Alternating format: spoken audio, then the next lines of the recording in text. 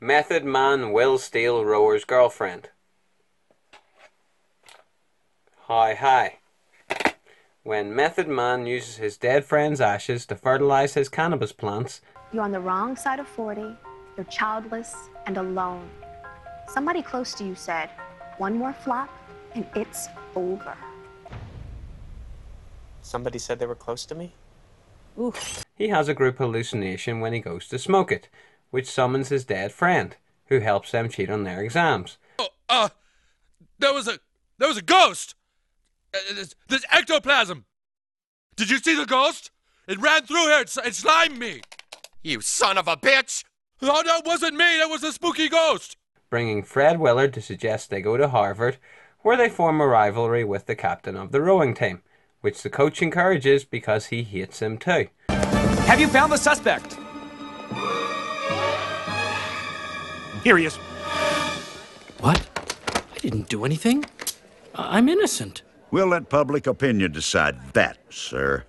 Then one of the other students steals their cannabis plant and smokes it all himself. That wasn't her fault. Who puts OxyContin in a Xanax bottle? People with servants, But if they're stealing pills, how does it help to switch the labels? Because they can't read English. Okay. I'm gonna leave you to think about that whole line of reasoning. Seeing the dead friend, who tells him to return the plant. If you untie me, I will literally suck your dick right now. I told you, for the last time, I love the pussy. I'll cradle the balls, stroke the shaft, work the pipe, and swallow the gravy. Prompting Method Man to make a truth serum, which he poisons Harvard with. And get the antidote. There's an antidote? Villains always have antidotes.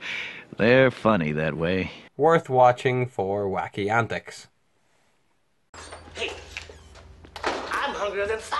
Well, who are you and what you doing in my house, Jack? I wait for pork chops or chunky. Whether you're black or a hunky or in between, you'll love pork chops or chunky. Man, that's me. The day will come.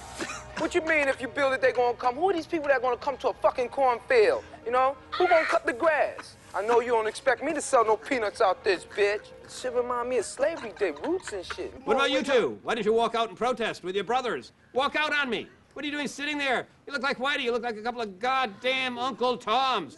Walk on out. That's right. Get up and move. You should lynch me. Lynch me. Lynch me for what my people have done to your people. Annie! Crazy, yo! You know what I'm saying? The only way I'm coming is if you got some females and some chronic, and then we all gonna be coming. That voice just now, what was it? We didn't hear anything. You got some nice titties, dog. Word.